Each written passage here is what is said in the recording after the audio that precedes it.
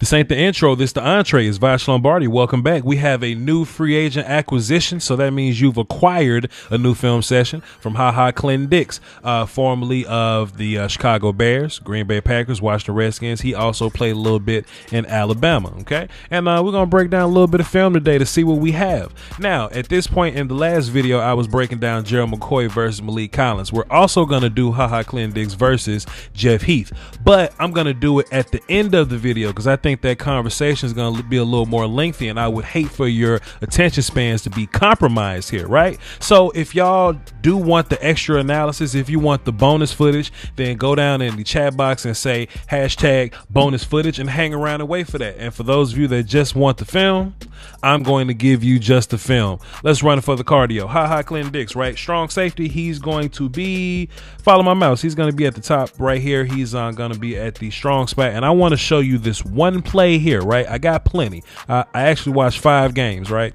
But I want to show you this one play to kind of break down who he is, and there are going to be different facets of this one play that are gonna, help me summarize the player here. Let's take a look at Clinton-Dix versus the run, and we're gonna come back. We're gonna talk about it a little bit. He actually makes a pretty good play here, but boy, I got a lot of analysis when it's time to get to the nitty gritty. How about this? I see a very high IQ player. I give him that off the rip. He sees things, and he's very aggressive when he sees things, and he kind of takes these chances too, right?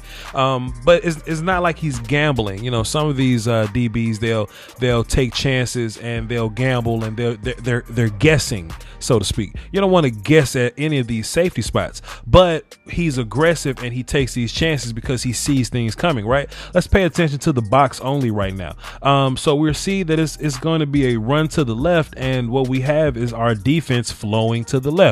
One or two things are going to happen. If you trust your front seven to make this play side, then cool, right? They'll just make the play side. But if there's a cutback, right? I think he just kind of felt this comeback because you see him coming downfield already right when the cutback happens. And if you have that in your brain as a strong safety, whether you're a deep, whether you're in the box or not, if you have it in your brain, hey, watch for the cutback. When the cutback happens, you're downfield in a hurry, quick, fast, and in a hurry. And that's what Clinton-Dix was right here, downfield quickly and fastly, right? But this is the one part that I got to also bring to y'all's attention, man. As a tackler, oh boy, I know a lot of y'all was in the Hate Jeff Heath fan club. Y'all love to throw that word tackling out.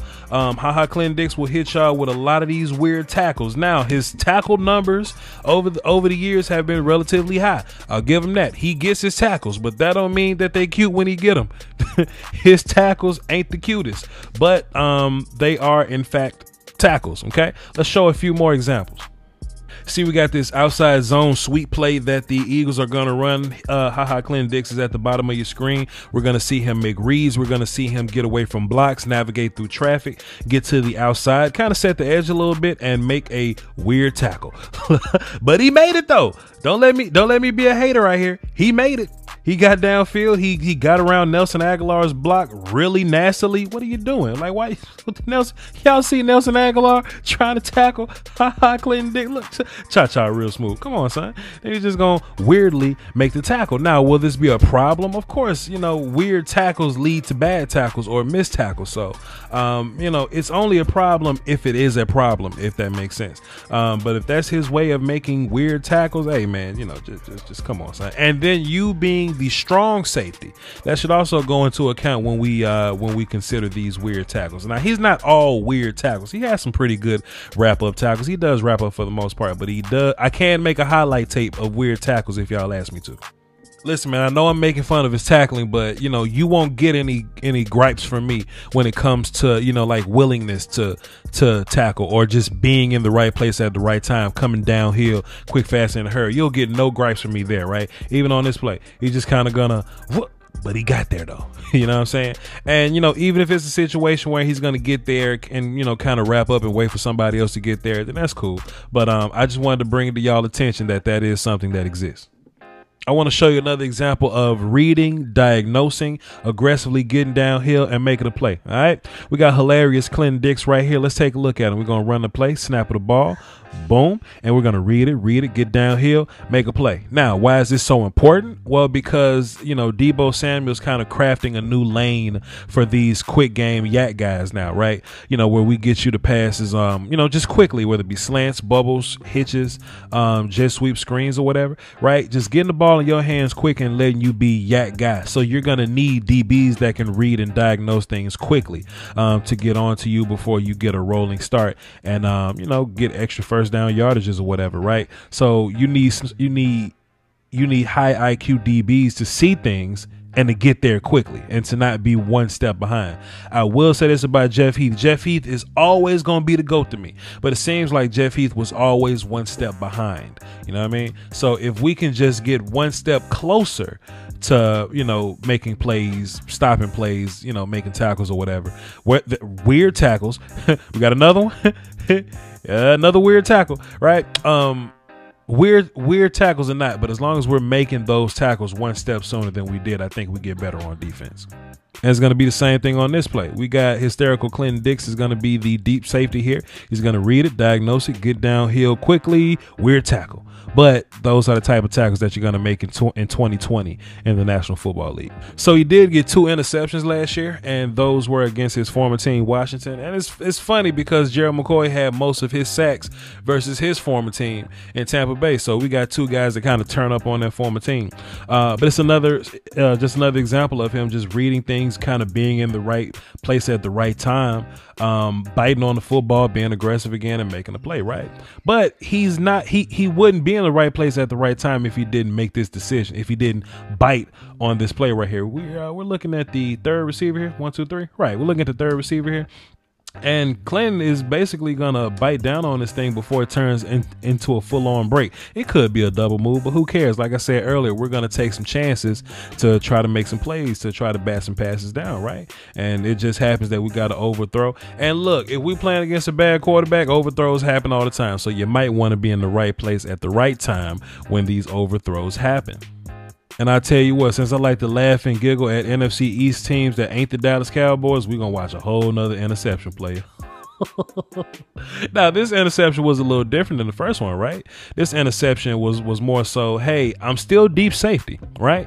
But this isn't a right place at the right time kind of deal. This is I'm using more range to make the play. Now, you're not going to see hilarious Clinton-Dix make too many range plays, okay? You're not going to see it all the time like these free safety type plays. You're not going to see it too much, but he does have some ability to do it. Not because he has super speed or range or anything, but half of range is, the having the ability to see it, right? To see it and anticipate it. And we know that he is a seeing, anticipating defensive back. So with him having that ability, that'll give him an opportunity to make some more plays. And hopefully as a defense, we can get some more turnovers, even though we just let go of the dude that had the most turnovers on our team. And let's get into our bonus round here. Let's take a look at some of these numbers. First of all, I hate numbers. I hate comparing numbers or whatever, but a lot of people like to compare numbers. And also, sometimes you can look at numbers as just some bonus information, just to, get wind of a storyline that you probably didn't have at first. So we're gonna take a look at some numbers, man. I will say that on the film, laugh out loud, Clinton-Dix is a better player than Jeff Heath. Okay, just on the film, and I would say that the numbers suggest that too, but there are some places to where they're really similar, to where they're similar type of players, to where, hey, Cowboy fans hate Jeff Heath for his tackling. Voch hates, Clinton-Dix for his tackling, right? Clinton-Dix is going to have more tackles because of his football intelligence, his IQ, him seeing things, right? He's going to have more tackles, but I thought he was going to blow Jeff Heath out the water in the tackle department, and some years he did. But they were pretty steady, man. Jeff had more tackles than I thought he did. So, excuse me. So, let's see. Clinton-Dix had, So last year he had 78 tackles, right? 78 tackles, 5 pass deflections, and 2 interceptions. Even though those 2 interceptions came from the Washington game, he did have them. Jeff Heath only played 13 games last year. Forgot he did that. He only played 13 games, so that's where that 63 comes from. But I was still surprised that he had 7 pass deflections last year. Now, I always knew Jeff Heath was better in coverage than Cowboy fans gave him credit for, but he did get those tackles, 7 pass deflections, 0 interceptions though, but he did get his hands on the football there. And of course we had the 85 tackle season from Jeff Heath, 5-5. So he's been pretty consistent. I think Jeff Heath he kind of bottomed out to as good as he was going to get. You know what I mean? I think he had reached his ceiling in terms of what he was going to turn into as a player. I know there are plenty of people that hated on him, and Jeff Heath will always be a GOAT in my mind, but I think he was a very serviceable player. What I think Clinton-Dix brings you is that he's going to bring you more tackles. He's going to bring you some more plays on the football, and he consistently did that, right? Consistently. But what I did notice though, right?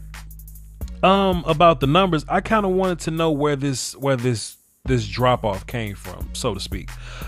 So we take a look at these first 2 Green Bay years, these freshman and sophomore Green Bay years, 92 tackles, 100 tackles. Those are crazy numbers. 6 pass deflections, interception here, 2 interceptions there. I get that. And then in this season here, this 2018 season, he played 7 games in Green Bay and 9 games in Washington, right? Forgot he did that, but it did happen. 66 plus 27 tackles, that's like 93 tackles, right? So he got 93 tackles here, 6 pass deflections, right? 3 interceptions. So I want to know is how do we go from 92, 100, skip a little bit here, then we get back up to 90 something, right? How do we get from there to 78 tackles, right? So I'm guessing. So we have to decide, is it that the Bears played him in a different, type of way? Was it circumstances? Was it that he had less tackles because it was so many gangsters around him that he just had less tackles, or did he fall off, right? I'm not really sure. So when he gets to Dallas, we gotta kind of look at it and see, what the vibes are going to be, right? Is he going to be the early Clinton-Dix that we can count on to get 100 tackles and all? Because if he's that guy, and that's kind of what I like about his contract too. It's a 2-year contract, something like that, $4 million or whatever, like $4 million a year, like with 2 guaranteed or something. Pretty good contract. I like it. Contract nerds, help me out in the comment section. I threw my pen. Contract nerds, help me out in the chat box and let me know exactly what his contract was. But the contract was cheap. We're not giving up too much money to have him. So with that, he's in our Dallas system, right? This is kind of like a trial era, like a trial year for him. So if he can give us like 100 tackles and 3 interceptions and 7 pass deflections, if we can get that dude, because he's still relatively young, if we can get that dude at 27 years old, then let's give him another contract and let's keep him around for a little bit, right? But if not, he's a pretty good placeholder that's better than Jeff Heath, and he doesn't force you to do anything when you go into the draft. You see what I mean? So we basically kicking tires on LOL Clinton-Dix, just to kind of see what he's going to bring to the table. I think this could be an upside pick. This could be a placeholder. Regardless, I'm good with it because we do upgrade at the spot. Okay, we do upgrade at the spot. Plus we do have the upside to where we could be even better. And if it works in our system, hey man, the Mike McCarthy guys may have made the phone call if y'all put your little thinking caps on and thought about that. So Mike McCarthy, this may have been one of his picks to bring his guy back. So if we can get him back in that Mike McCarthy system, whatever that's going to be, and he get back to 100 tackles and whatever, then let's just hold on to him. I don't want to talk y'all ears off no more, man. It's late, and I know some of y'all gonna watch this late. Some of y'all gonna watch this on your lunch break tomorrow. Some of y'all gonna watch this like March 30th or something, but whatever, whenever you watch it. I appreciate y'all for watching. Hit the like button and follow me on Twitter, VOCHLONBARDI. You got the Patreon stuff and all that. Y'all hold it down for the Doski Woski and the Peasky Whiskey until our next free agent acquisition. Peace, y'all.